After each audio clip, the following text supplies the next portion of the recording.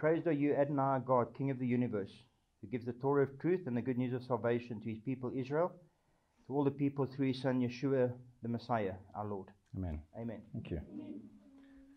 Okay, dokie. I think we got to like verse 1 or 2 on Acts 20. Shall we go back?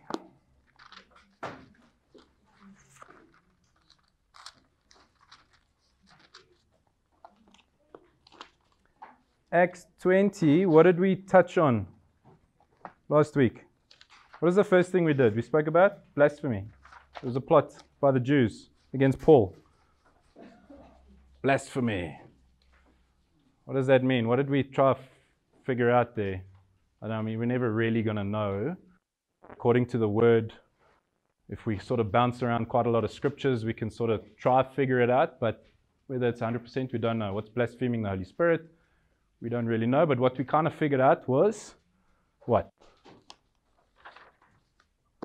It's when you hate the word of God, when you've figured out the power of the word of God, you've given your life to Yeshua, you've learned about God, you know what he likes, what he doesn't like, and then you turn around and you say, no, not for me. That's what we kind of figured it out. It's when you hate the word of God and you have no regard for it at all.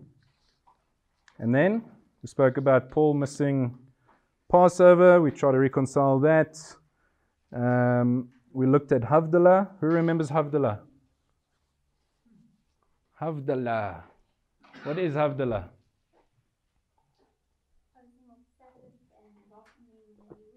Welcoming in the new week. Yes, so ending of Shabbat on a Saturday night, having a little wine or grape juice as we do it. Have a little spice. You smell the spice because it's sweet, symbolic of the word, symbolic of Shabbat. If you take a normal breath, it's just normal air. It's symbolic of any other day of the week. And then you welcome in the week and you just sit around the table. And this is what the early believers would have done. They would have welcomed in Shabbat. And then they probably would have gone into, as Vince actually touched on last week, it was actually a good point. What they most likely did was then go through and spoke about Yeshua. Okay, this is the Lord's Day. Let's talk about it. This is the day that Yeshua was resurrected. Let's discuss. Shabbat, they probably focus on the Tanakh, Torah, Nevi'im, Ketuvim, the Torah, the writings, and the prophets and writings. And then on Saturday night and on Sunday, which is Sunday, they would have probably focused on gospel writing. And then we started. What verse was it? Verse 7 is where we got up to. It says, on the evening of Shabbat, or on day 1 of 7, when we were gathered to break bread, Shaul addressed them. And we started going into Shabbat. And we're probably going to get stuck here again tonight. Shabbat. We wanted to answer a couple of key questions. Can anyone remember what those were? What was the first one we answered? Was the Sabbath changed to a Sunday?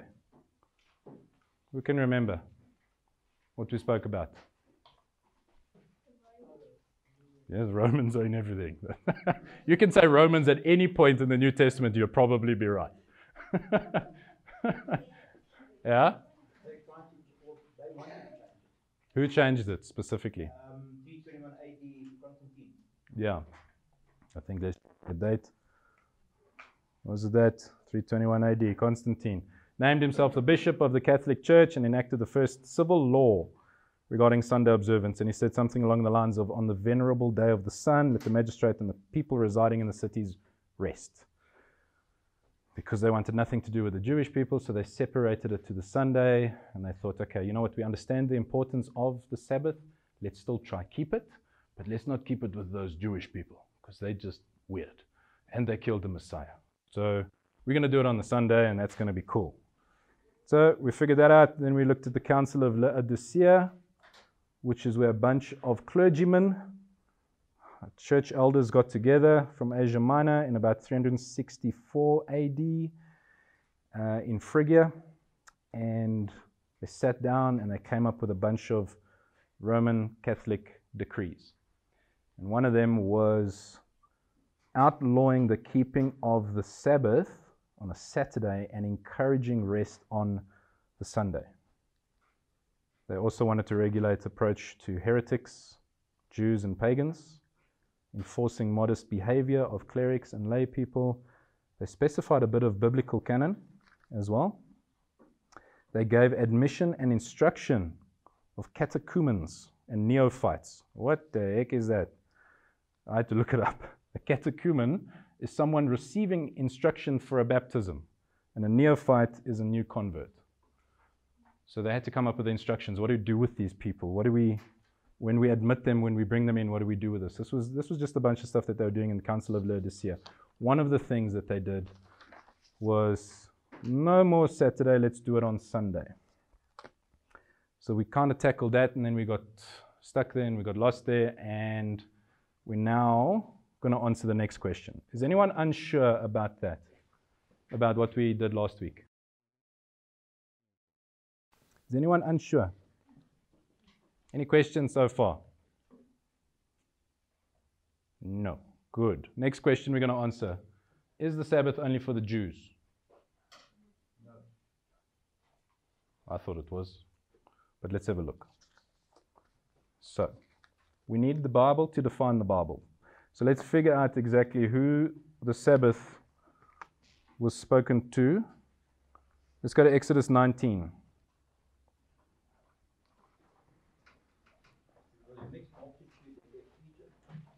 Yeah, we'll talk about that now. Exodus 19, verse 1 to 6. It says, "In the third month after the people of Israel had left the land of Egypt, the same day they came to the Sinai desert. After setting out from Rephidim and arriving at the Sinai desert, they set up camp in the desert. There in front of the mountain, Israel set up camp. Moshe went up to God, and Adonai called to him from the mountain. Here is what you are to say to the people of Israel.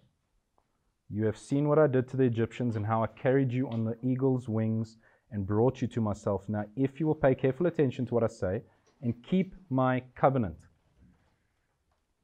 then you will be my own treasure from among all the peoples, for all the earth is mine, and you will be a kingdom of priests for me, a nation set apart. These are the words you are to speak to the people of Israel." So, it says here the people of Israel, right?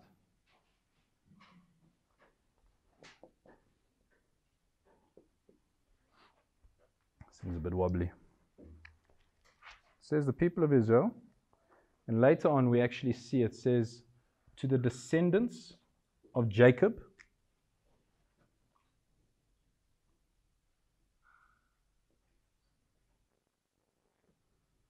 and the household or the people of Israel.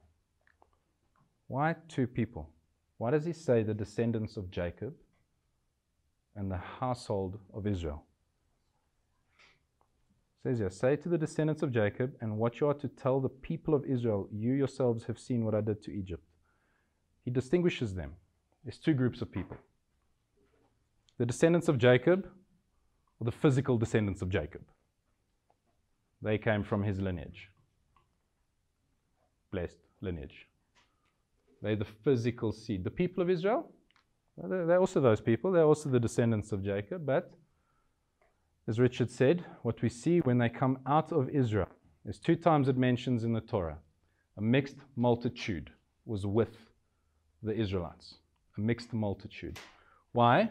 Why would a mixed race be with them? Tam? Logan?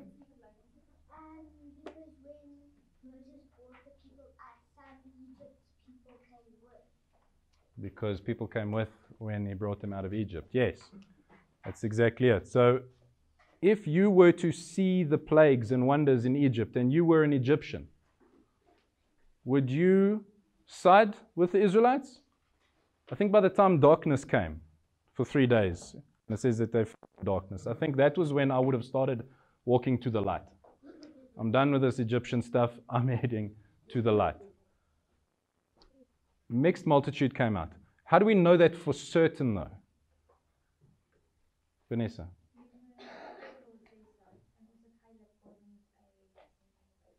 Caleb wasn't a descendant of Jacob. What was Caleb? More specifically, a Kenizzite. We don't particularly know who the Kenizzites were, but they were definitely not from Jacob. So Caleb went and aligned himself to the people of Israel and said, you know what, your God, I will have your God, thank you very much for coming. That we know for certain. Caleb was a Kenizzite, and he attached himself to Israel. Which brings us to a particularly interesting passage as well, which sort of is very similar to this. If you have a look, it's the New Covenant, right? What does the New Covenant state? Who is the New Covenant meant for? If you go to Jeremiah 31 or Ezekiel 36, it tells you. It says, let's read. We're not going to read the whole thing, just who it's for. Jeremiah 31:31.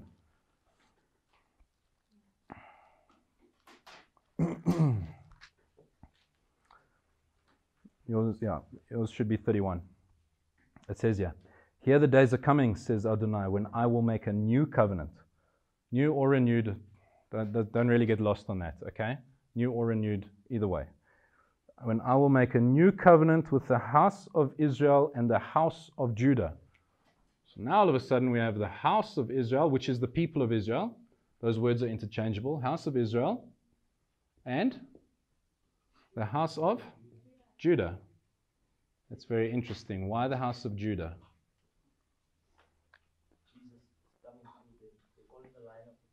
Okay. Yes. Yeah. Maybe when the kingdom split. Yeah. That's exactly it. The kingdom split. Judah left behind. Levi, Simeon, these guys were left behind. That was all that was left. When Assyria came down, wiped out the 10 northern tribes, took them and scattered them throughout the world and assimilated them into their nations. That's why it's called the 10 lost tribes of Israel. They are lost. We don't know where they are. They don't even know where they are. That's when Assyria came down, they took people from other places, put them in that area that they conquered in Israel, and made them intermingle and interbreed with a little bit of Israelites that were left there. And they became the Samaritans. And that's exactly why you have Yeshua coming up to that Samaritan lady and saying, no longer will you worship on this mountain, he was pointing to Mount Gerizim, or in Jerusalem. You have to ask yourself, why was he saying that? What are they doing worshiping on that mountain? The Samaritans kept their own Torah. They kept a copy of their own Torah when all of that happened. And they started getting assimilated with other cultures and races, Syrians, and they started taking on a bit of a new identity. And their Torah actually changed. They literally changed it. I think there's 6,000 differences in their Torah versus what we have here. You can actually get the Samaritan Torah online. There's quite a lot of differences. There's a few major differences, but there's a lot of small differences. And that's why the Jewish people, the Judahites, the Jewish people, started disliking the Samaritans because they're changing everything. They're worshiping on Mount Gerizim. They believe that's where the temple should have been.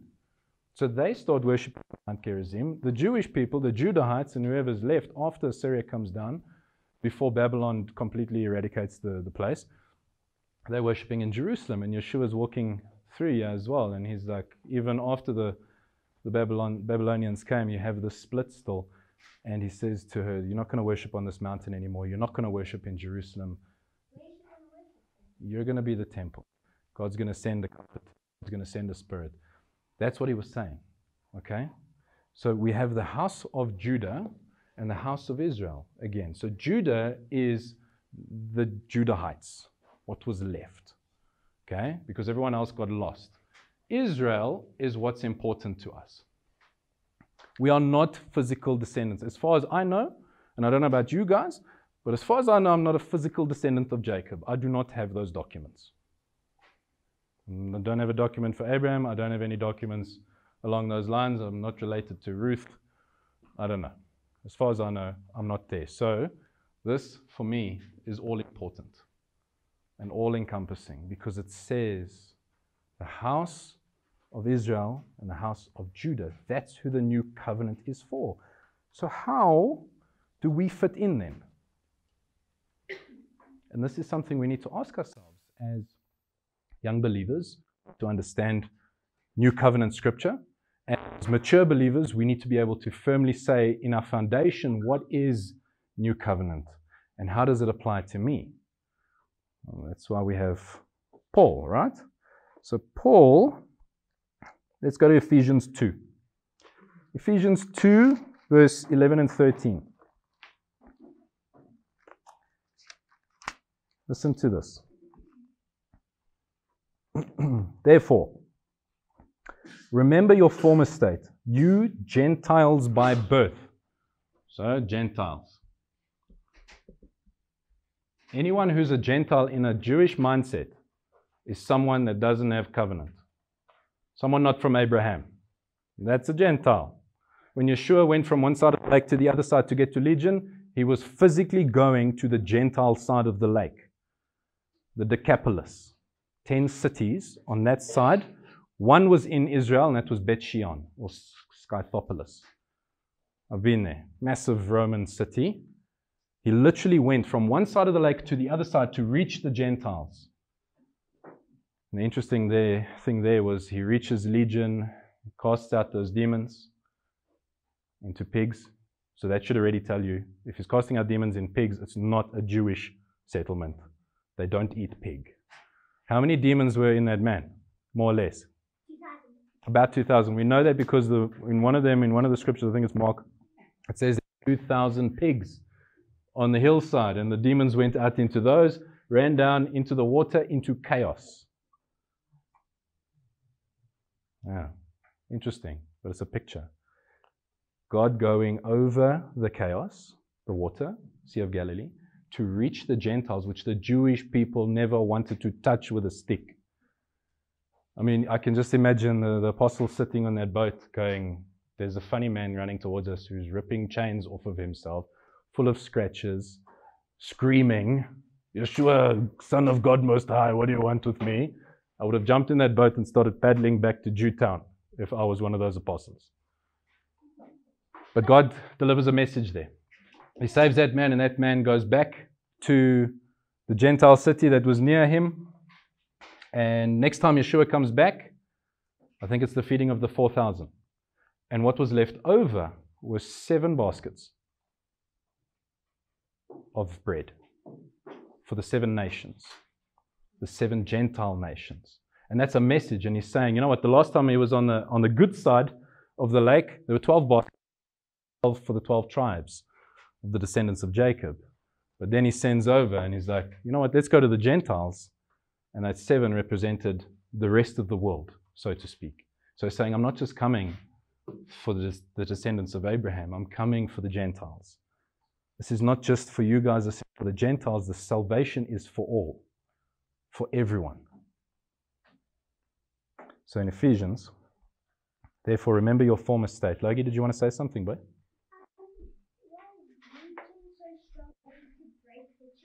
Yes. Yes, he was. Okay, where was I? Therefore, remember your former state, you Gentiles by birth, called the uncircumcised by those who merely, because of an operation on their flesh, are called the circumcised. At that time had no Messiah. You were estranged from the national life of Israel. You were foreigners to the covenants. I want you to take special note of that. It's not covenant. It's covenants. It's plural. Because in a Hebraic mindset, in an Israeli's mindset, covenants are built on top of each other. And that's why Paul says in Galatians 3, verse whatever, that no covenant nullifies a covenant of old or a previous covenant. Covenants are built on top of each other, and we'll get to that one day. But he says, you were foreigners to the covenants, embodying God's promise. You were in this world without hope and without God. But now, you who were once far off have been brought near through the shedding of the Messiah's blood. For he himself is our peace. He has made us both one and has broken down the division which divided us, the wall of division. So he's saying, because of Ephesians 2, okay, what we're saying here, what was that, 11 to 13? We were strangers But now no longer. Because of the blood of Messiah, we are brought near to those covenants, to the very covenants that the descendants of Jacob had, to that new covenant. And we can take this a step further with Paul. Paul, the great rabbi, the great teacher. If we go to Romans 11 and we start reading from verse 16.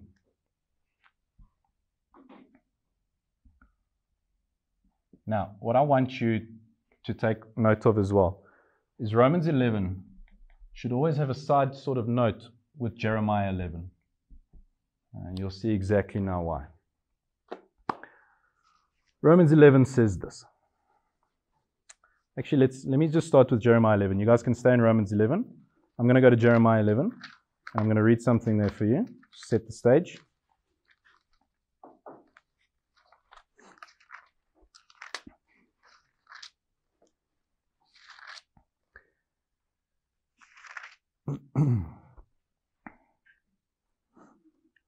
Okay, Jeremiah 11 verse 16 says, Adonai once called you an olive tree, beautiful, full of leaves and good fruit. This is a verse where Jeremiah, through the revelation of God, is stating that Israel is an olive tree that was once full of good fruit. And then you read later, the branches get broken off and whatnot. And you can start picturing stump of Jesse, Messiah coming out, something had to get chopped down, Messiah coming out. So understand, in this context, Israel is the olive tree. Now let's go back to Romans 11, verse 16. Now if the bread offered as first fruits is holy, so is the whole loaf. And if the root is holy, so are the branches. Just going to make a note here. Holy root equals holy branch. What like mindset again?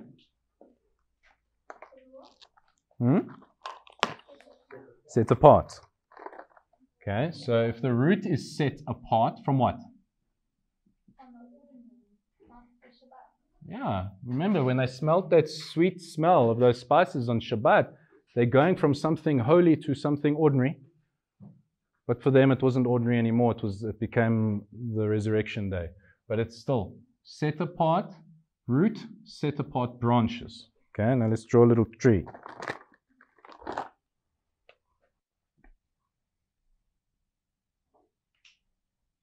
Okay, so this, the Bible tells us through Jeremiah 11, equals Israel, the olive tree. Verse 17. But if some of the branches were broken off, and you, now remember we're talking to Gentiles, you, a wild olive. That's nice. God calls us a wild olive. I feel very special right now. Why are we wild? Why are we a wild olive? What do we use the olive for in Israel? Oil. Okay, they pile it all together, they mill it, they put it in bags, they put it down, and they have a press. And that first pressing, what is that? Extra virgin. Pours out, they scoop that up, and what is that used for? Okay, yes, first fruits, and also for the menorah. For the menorah and the anointing.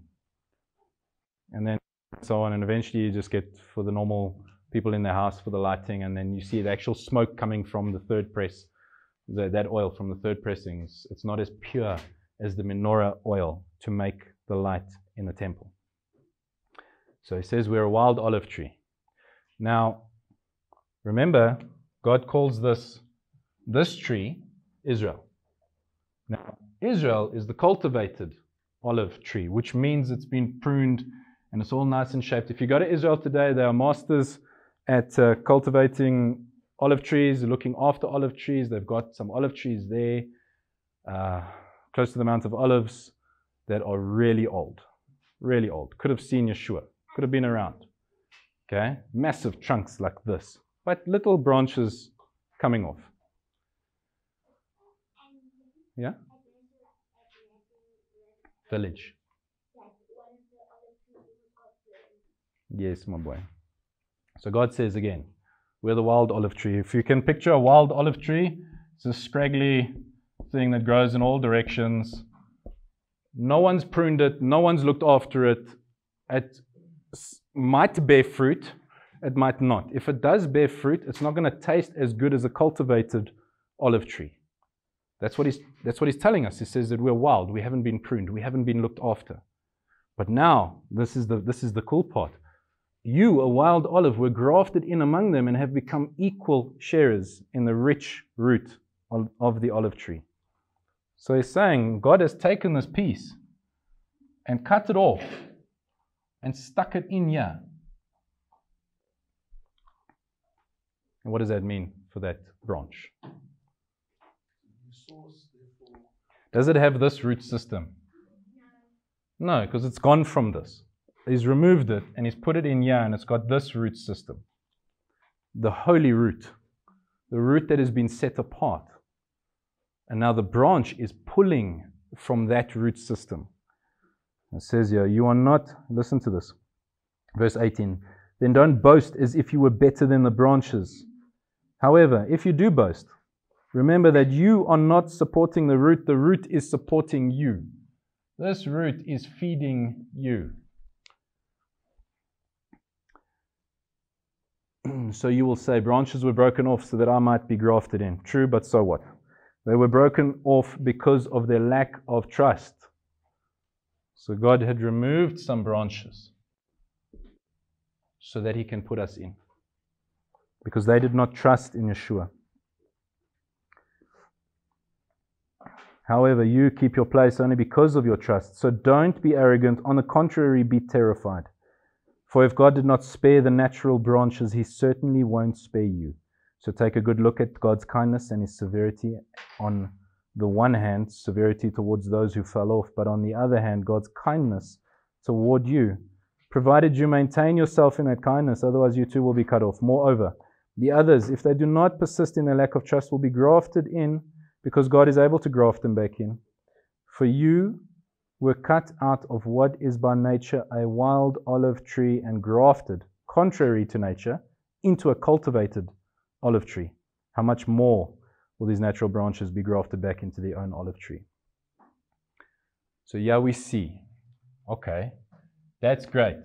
God has taken us Gentiles, removed us from the wild tree that we were, cut us off because of our trust, planted in to this Israel tree. And this is how we become part of the house of Israel. Is this making sense? Making sense? Jolly good. So you are now part of the house of Israel. You're not a Gentile. If you trust in Yeshua and you put your faith in Yeshua, you are Israel. That is what you are. If a Jewish man comes up to you and says, you're just a Gentile, you're like, I'm not. I am Israel. And I think this is where the Roman Catholic Church went a little bit pear-shaped. In the beginning, they were like, oh, we're Israel now. Okay, so they're not Israel anymore. We're the new Israel. This is where things fell apart, and we've looked at that. But I want you to understand that you are Israel just as much as a descendant of Jacob who believes in the Messiah. And we're seeing that. We're seeing Jewish people come to the Messiah. Coming to that revelation. Oh, yes, Daniel's timeline is long gone. The Messiah must have come at some point. So let me listen about this Yeshua. Let me put it in line. They would know the Torah. They would know the prophets. They would know the writings, and they would understand the revelation of the Messiah throughout the Old Testament, and it would be so much more real to them than us coming from a New Testament looking back at the Old Testament. But we are the house of Israel, so the new covenant is for us. We form part of the house of Israel, and the house of Judah is those guys from the Jewish people that believe in the Messiah. Now, the interesting part about this is, and this is what I want you guys to take note of. If you come from that wild olive tree that was never pruned and never shaped and never loved and never watered and never looked after, and now you become part of this tree that is shaped and pruned and loved and looked after, I mentioned something called pruning. sometimes God's going to cut things in your life. And it hurts, because now we have to stop doing what we were doing. What we were doing in that wild olive tree was things that weren't good for us. But now He's pulled us out of that, and things have to change. Remember, we should change. How do you know someone's been filled with the Spirit? Yes, those gifts come, but there's change in their life because the root system is feeding them.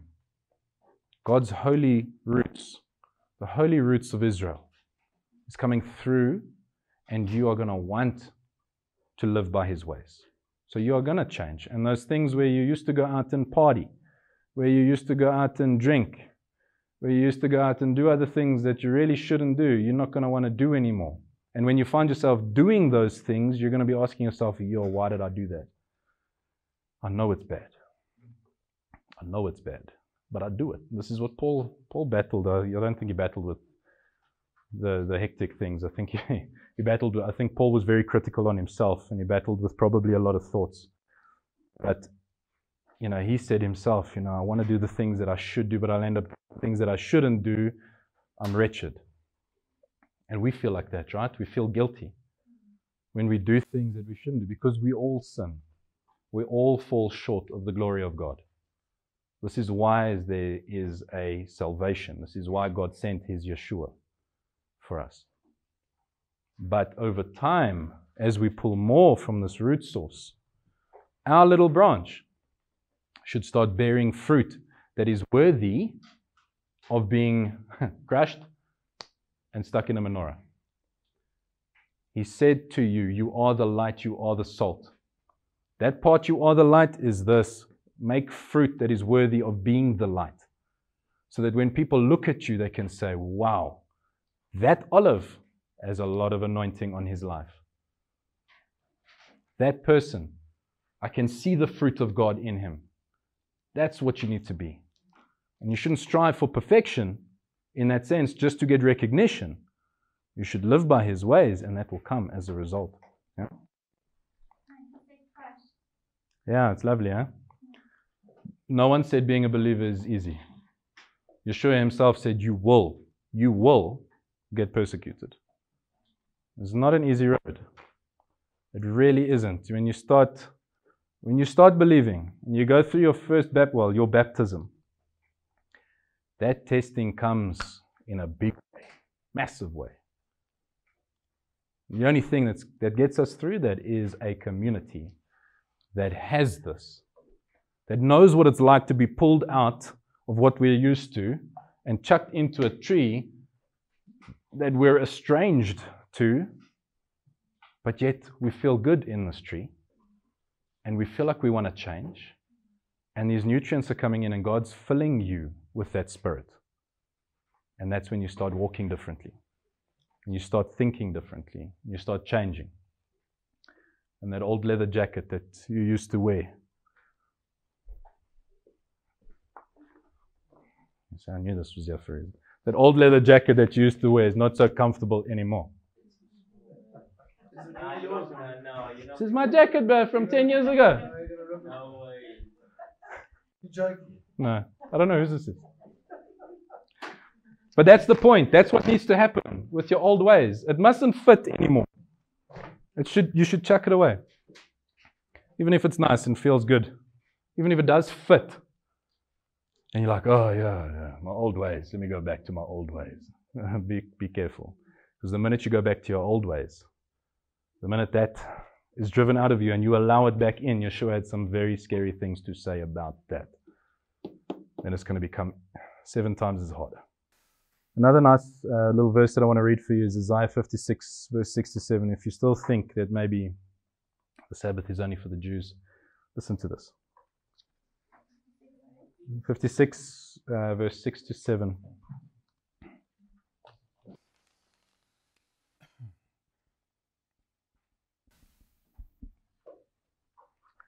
It says, yeah,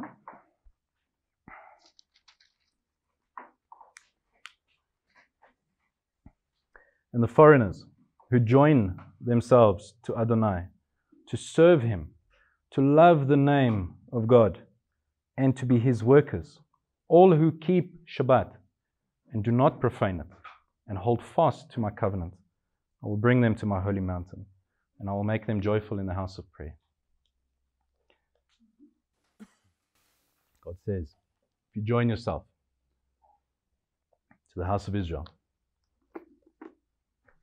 to God, and you observe His Shabbat, His Sabbath, He will bring them to His holy mountain and make them joyful in the house of prayer.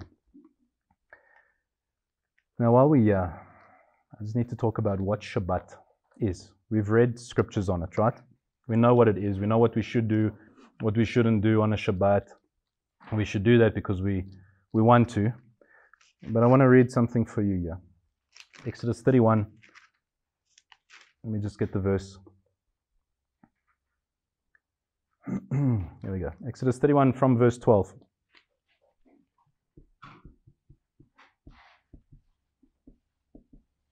Says, Adonai said to Moshe, tell the people of Israel, again, tell the people of Israel, you are to observe my Shabbats, for this is a sign between me and you through all your generations, so that you will know that I am Adonai, who sets you apart for you, who sets you apart for me. Therefore, you are to keep my Shabbat, because it is set apart for you.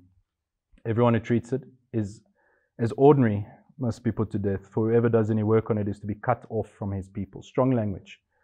But what I want to focus on is that sign. It's a sign. It's a sign that's going to set you apart. Just as much as going to church on a Sunday sets you apart already, right? Oh, you're going to church on Sunday. Oh, you must be a Christian. Yes, in fact, I am. Thank you very much. Then they know who you stand for, right? They know exactly who you serve. He says that if you keep Shabbat, it will be a sign for you. Now, a sign is what? This is a sign of my marriage, right? So, if I wear this, you can be assured that I am married. Yes? This is a physical representation. If I put it here, am I married? You're a grunge artist, No. right? Yeah, man. If I put it here, I've got some problems. But if I put it here, I'm married. This shows you I have a wife. This shows you that I shouldn't be doing stupid things. This shows you I love somebody. Shows you I have a house. Just like Shabbat is a sign for the people that keep it. Oh, why don't you buy on a Shabbat? Well, you see, why don't they'll ask you, you want to come to this concert or whatever on Saturday? And I'm like, no, we can't, it's a Shabbat. Okay, why? Okay, well, let me tell you why. And then I generally go through all of this, and then they run away. But it shows them immediately, just like this does. It shows them immediately who I stand for, right? Just like going to church on a Sunday shows everyone immediately who you stand for. Keeping the Sabbath is the same. It sets you apart. To be set apart is to be different from everyone else. And they're going to ask you questions, and it's going to be like that Abrahamic well, where people came to Abraham for water, and he was like, let me tell you about my God. It's an evangelical tool. God makes things a sign as an evangelical tool. Love it. So that should answer the question of, is the Sabbath only for the Jews? Is there any questions there? Yeah. No, look, he'll give you favor, but more importantly, it's a sign for you. Right?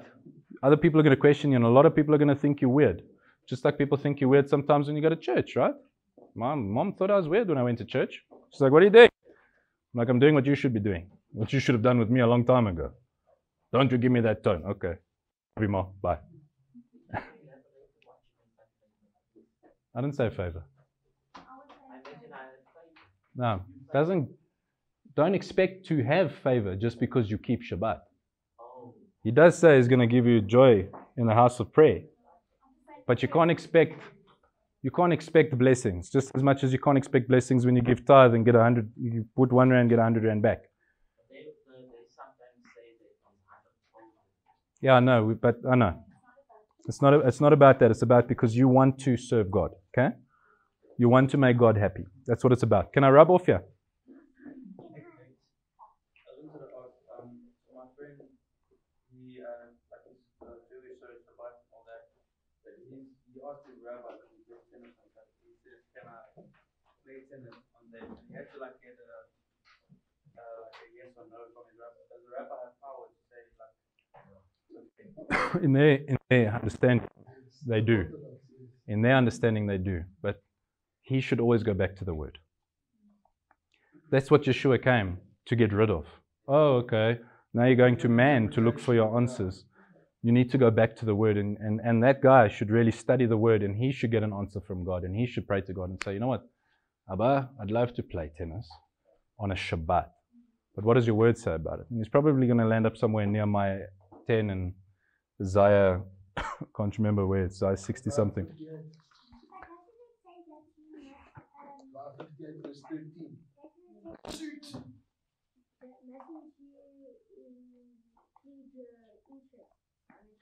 Yeah, that's he would have landed up somewhere there, where Isaiah was warning the people through God to not pursue their own interests on Shabbat. Because why? Because on a Shabbat, in God's eyes, we should be focusing on Him. Okay? And this is the difficult part, Seth, because when I came to understand this, the only time that I could play sport was generally on a Saturday, because everyone would go to church on a Sunday, right? And no one would play sport on a Sunday. So now, for me, I've taken to observe Shabbat. So I had to make a very difficult decision in my life. Okay, I'm not going to do this on Shabbat. I'm not going to do this on Shabbat. I'm not going to do this on Shabbat, because it's quite a gray area. So I'd rather spend time, and this is why we do Bible study on a Shabbat, because we focus on the Word on Shabbat, and then we go play sport every other day. So it's difficult. It's difficult, and especially for a Jewish guy, it's very difficult. Richard was first. 56 verse 13. 58 verse 13, sorry. No, 58. Okay, so now we need to... Oh, sorry, Gary? Let's say, for instance, you took a job before you started this walk with God, and God revealed to you the Sabbath, and you have to work. What do you do then? You have to wait for God to open up a door that you don't have to work on a Saturday. How do you know? It's very difficult to go... Let's say, hypothetically speaking, that He doesn't open up a door and you die. Then you keep praying. That's the difficult thing. So now if you've been convicted to not work on Shabbat, but you got into a position at work prior to your understanding of not working on Shabbat, you're in a difficult position. God's not going to condemn you. He's not going to say, you see now, I told you about Shabbat and you're not doing Shabbat. No, I'm going to curse you. He's not going to do that. He's going to allow you to slowly get to that point where you can keep Shabbat for Him. That's the thing. He's patient. He's merciful. He's kind, right? This is why we have Yeshua. Thank you, Jody. He's patient. So he's going to, you know what? You can't, just as much as we can't expect anyone to learn the entire Bible overnight. We learn it little bit by little bit, chapter by chapter, and things become real to us day by day. And God willing, we grow and we grow and we grow in the strength of God, so that when we know about these things, we can slowly work on them and work our way towards them. And God's patient. He's patient. For me, I shut down my company on a Shabbat. Friday 6 o'clock to Saturday 6 o'clock, I don't work, and nobody in my company is allowed to work. And they're not even keeping.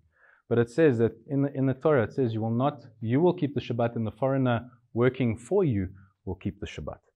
So I don't want them to break the Shabbat, even though they don't care at all. They're like, oh great, I don't have to work on weekends, because he knows I don't want to work on a Sunday, because he goes to church or whatever the case is. So Generally speaking, on those feast days, we got a Shabbat, a high feast. Nobody works. Sorry to break you with that's just the thing as well. If you're on a Shabbat and you still go to church on Sunday, when do you get to do things? You're working the whole week. What's this? Shopping and stuff like that. Oh, whenever you're free, but Sunday afternoon. Sunday afternoon. Remember, Saturday, you're supposed to be resting the whole day. If you're going to follow it correctly, you're resting in His Word. You're resting and you're focusing on Him and you're not shopping. It looks like you literally have no time. Yeah. But truth be told, You have a lot of time. God will show you that you will find the time. Remember, the Creator of the universe gave us a model to work on. Work those 6 days, but rest on the 7th. It's 1 day less weekend for us. In Israel, they work 6 days. They work 6 days in Israel. They rest 1, and that's the Shabbat. You're walking in Israel, I promise you can walk in there Friday at about 3 o'clock, things start shutting down. Everyone, it's like ghost town. There's nothing happening. No one's driving. If you drive in an Orthodox town on Shabbat, you better make sure that you drive very fast because those rocks will come flying at you. Yeah. No, it's the country shuts down completely. Yeah. And then come Saturday night in Jerusalem, the youngsters, I'm talking like 12 to 20, 23, 24, they come out in busloads and they just partying and dancing and going nuts. But the girls are all wearing such modest dresses and they're innocent. They're innocent. They're wearing modest dresses. Okay, you get the odd few here and there that clearly don't care about Torah or God or whatever the case is. You will find the world in Jerusalem if you're looking for it. But everyone comes out. Saturday, when that sun sets, and in their tradition, when you see the 3 stars, it's party time. Out they go. Done Havdalah with mom and dad, and we gone. Party, party, party. Yeah? Here's Gabby.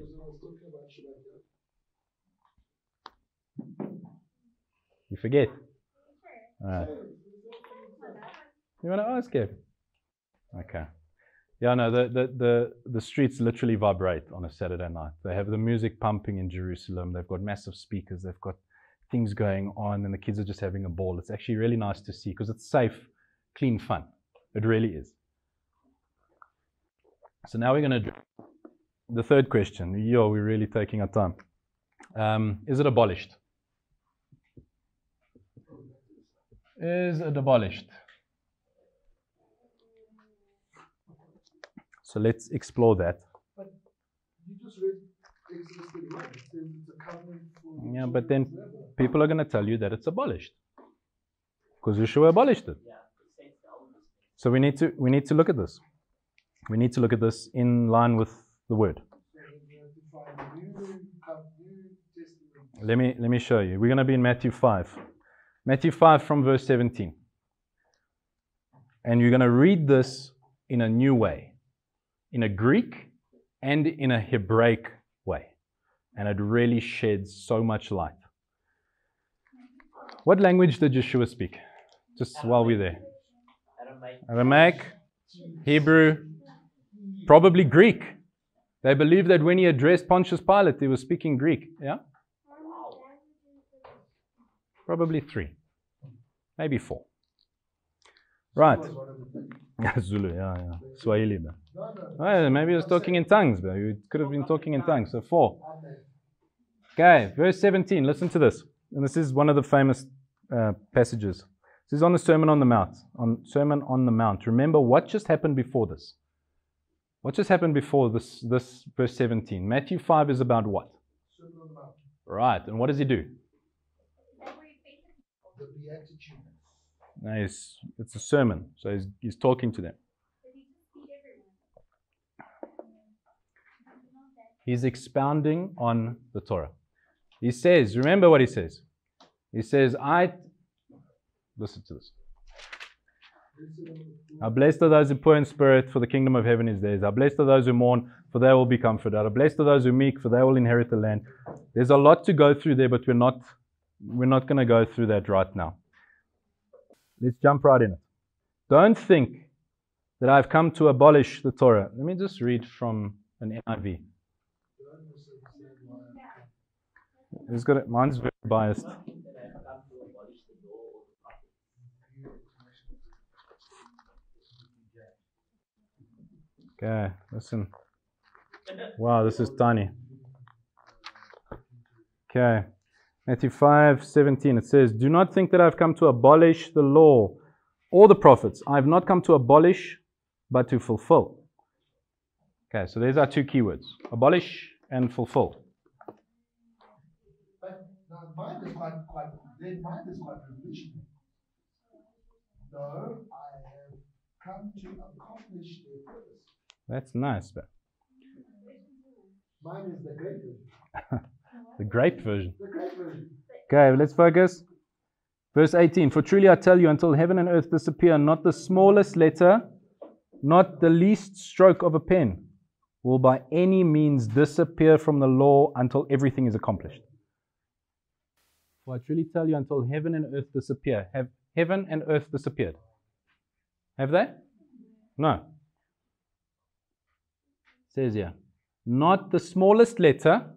What's the smallest letter in the Hebrew alphabet? The Yud. Not the smallest letter or the stroke of a pen.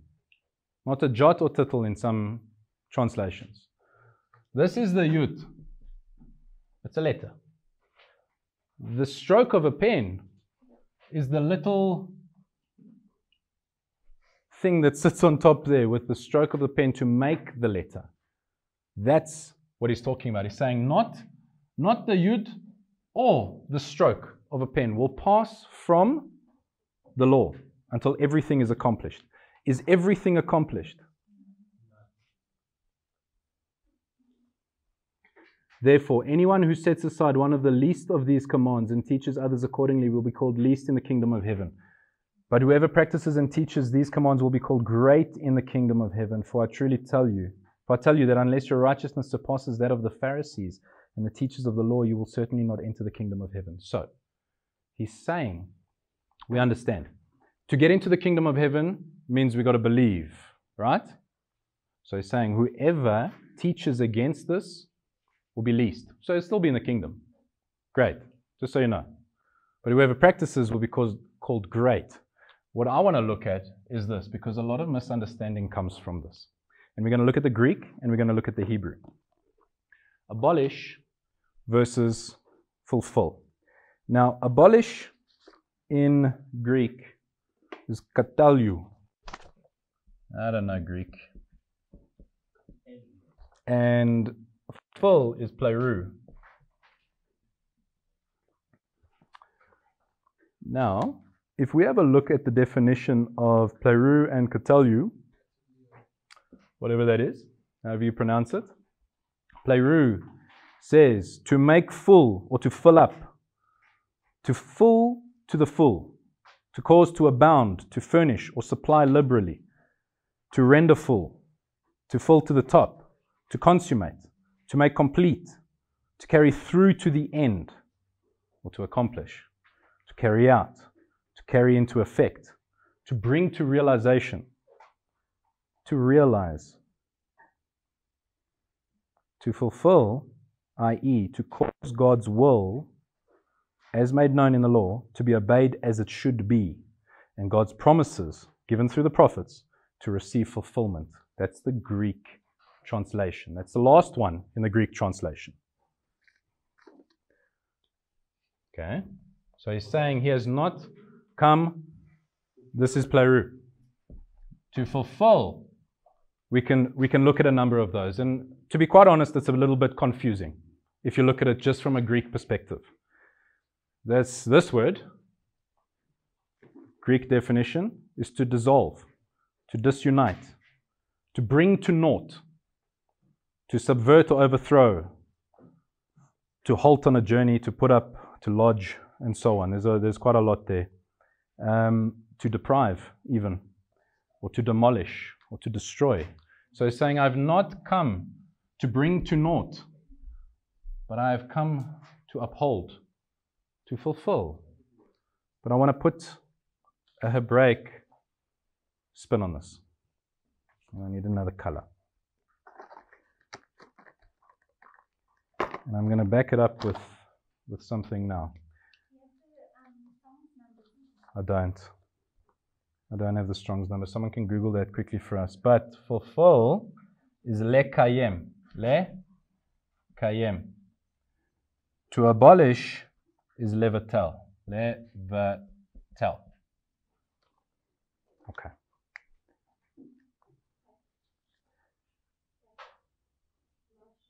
Leave it, it's fine. Lekayem.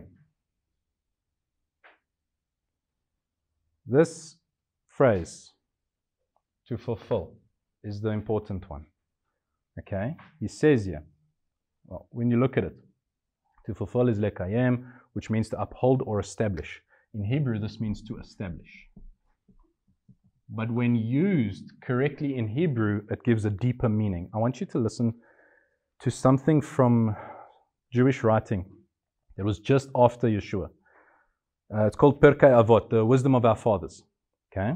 And what the wisdom of our fathers is, it's one of the tractates in the Mishnah, it's one of the volumes in the Mishnah, and we don't get really stuck in that. The only reason I'm pulling this out is to bring to light this word used in the correct context. It says here, go away to a place of study of the Torah, and do not suppose that it will come to you, for your fellow disciples will fulfill it. Your fellow disciples will lekayem in your hand, and on your own understanding do not rely. So this Rabbi Nehorai, who was alive at about 150 AD, he says, go away to a place of study, and do not suppose that it will come to you, for your fellow disciples will lekayem it to you. They will fulfill it to you. They will interpret it correctly. That is what this word means. And I'll give you another one. Whoever lekayem the Torah when poor will in the end lekayem it in wealth. And whoever treats the Torah as nothing when he is wealthy, in the end will treat it as nothing in poverty. Yeah, it means to obey.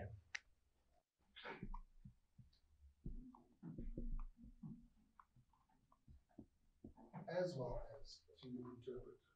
To establish, to obey, to interpret. So, reading from a Hebraic mindset, Yeshua himself is saying, do not think that I have come to bring to naught the Torah, the law, or the prophets. I have not come to bring to naught, but to correctly interpret, but to obey, but to establish. And if we go back and we look at levatel, levatel is misinterpret. It literally means to nullify, to uproot.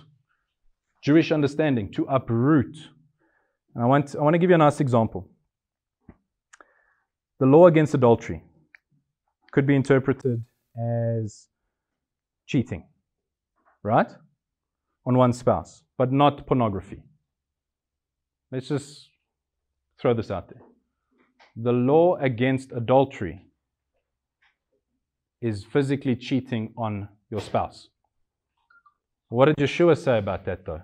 If you just think about it, same, you must take the Yeah, eye just the thought about it. So what are you doing when you're watching pornography? It's the thought, it's the looking at it. Yeshua himself says that's a violation of the commandment. Just thinking about it is a violation of the commandment. In that instance, a rabbi would say that Yeshua is correctly interpreting that commandment. And if a pastor or someone comes up to you and says, don't worry, you can watch X-rated material, a rabbi would say, that man is abolishing that commandment. He's bringing it to naught because he's telling you that you can go against it. That's why Yeshua is saying, I've not come to abolish, but to correctly interpret. I've not come to misinterpret, I've come to interpret correctly. So if that is true, if we can understand it in this aspect, it's a bit of a revelation, it's a bit of an insight, a bit of an adjustment in thinking a lot of it. But what it's saying in this context that we are studying today, the Sabbath cannot be abolished. Yeshua himself went into synagogue on Shabbat. Paul went into synagogue on Shabbat. The apostles went into synagogue on Shabbat, and they also gathered on the first day. We should be mimicking that. I want to paint a little picture for you here. If we think it's abolished, I'm going to draw a timeline.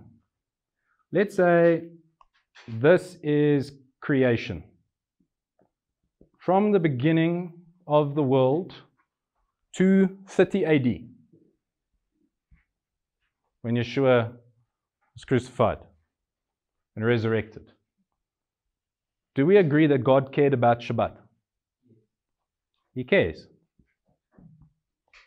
He says, keep my Shabbat. Bad things will happen if you don't keep my Shabbat. Then we come along and we say, from now to when Yeshua comes back, or to present day, let's just say present day, and beyond, to the second coming. Over here, all of a sudden he doesn't care.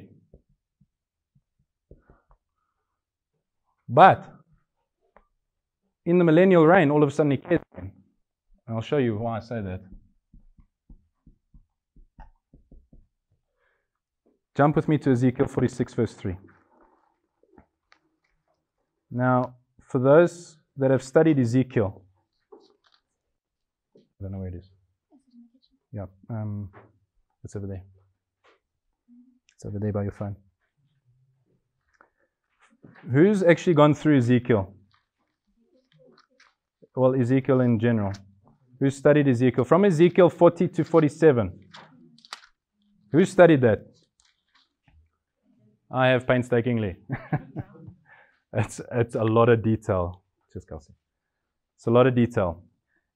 Anyway, to break it down very quickly, Ezekiel 40 to 47, God painstakingly gives Ezekiel the vision of the temple. We, and a lot of people believe that that temple can only be a temple in the millennial reign. It hasn't been built yet. If you look at the sizes, it's clearly not built. If they were to build it in Jerusalem, they would have to flatten that entire mountain. It's massive. It's absolutely massive. And it cannot have been built in antiquity. Why? Because it was built out like this. They didn't know how to build that way. So if they didn't build it back then, and we haven't built it yet, we still need to build it according to the scripture, according to the prophets. Otherwise, Ezekiel is a false prophet. A temple, a millennial temple. Now, in Ezekiel 46, this is in the instructions to build this temple. God says, verse 3. 46 verse 3. He says, the people of the land are also to prostrate themselves in worship before Adonai at the entrance to the gate on Shabbat and on Rosh Chodesh, the new moon. So yeah, all of a sudden in millennial reign,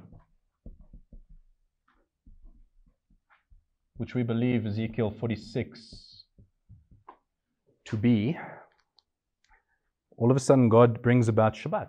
He says from Shabbat to Shabbat, you are going to worship. Jump with me to Isaiah 66.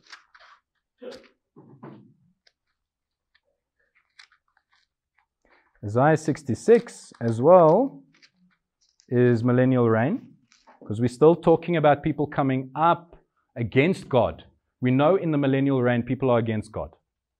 We know that. Only after the millennial reign, new heaven, new earth, new creation, everything's hunky-dory, we're back to the Garden of Eden.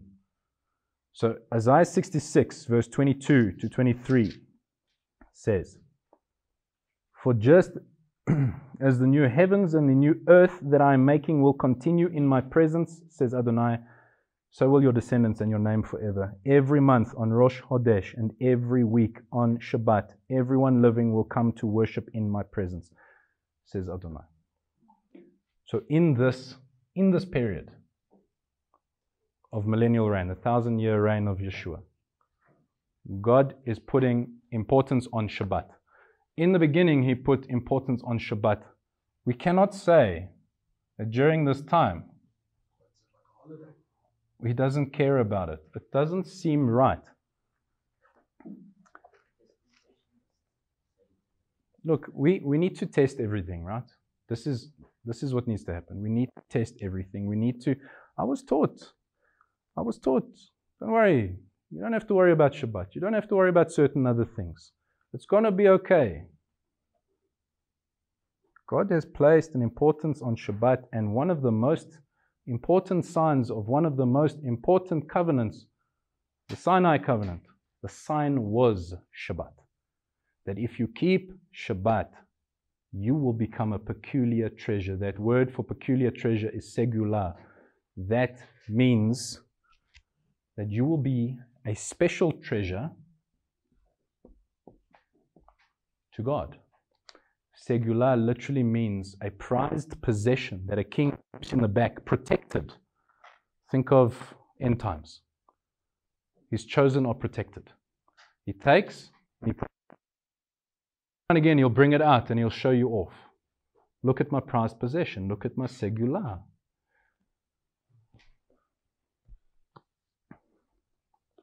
Don't take my word for it. You guys need to test. You need to look at it.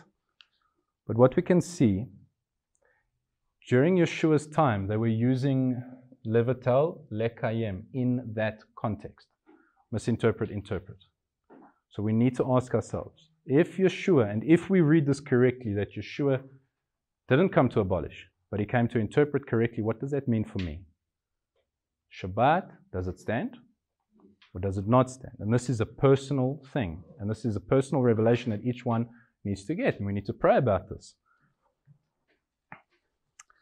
We're not going to go into the next two questions, because I've spoken way too long. No, we've still got 5 minutes. I'm going to quickly touch on the last one. Can we keep any day as a Sabbath?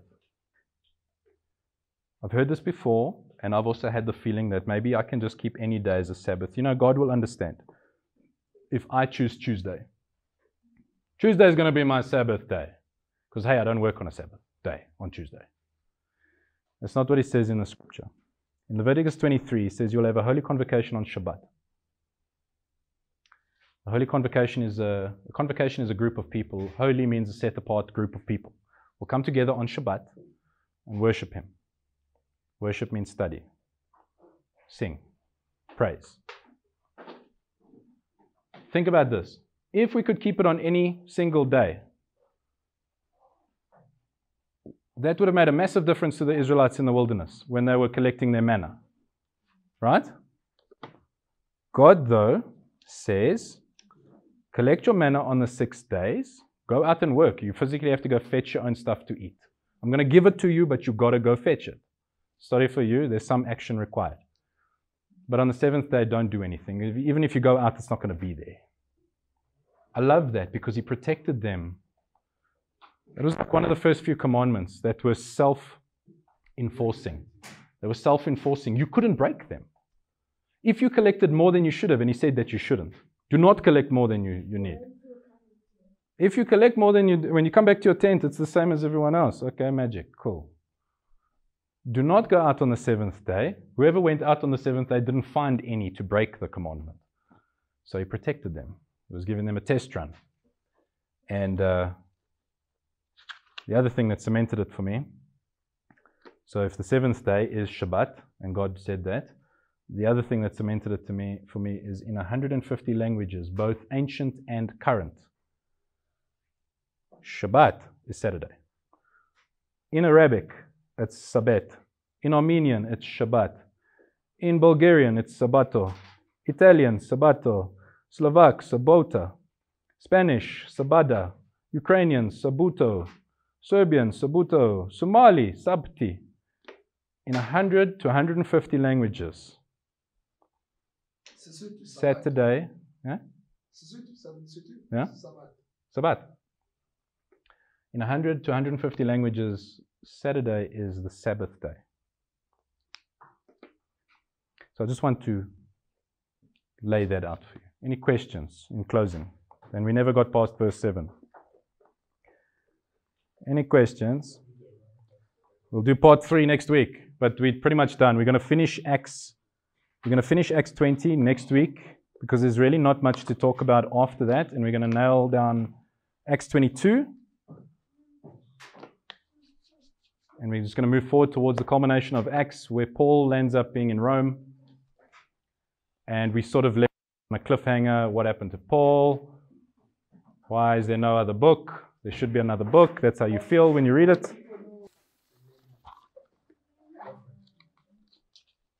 Who wants to ask? Mm-hmm. Okay, so I was once asked, but how do you know that day one is day one, and so on, and day two is day two, according to, like, how do you know that Sunday is day one? You're questioning 150 languages.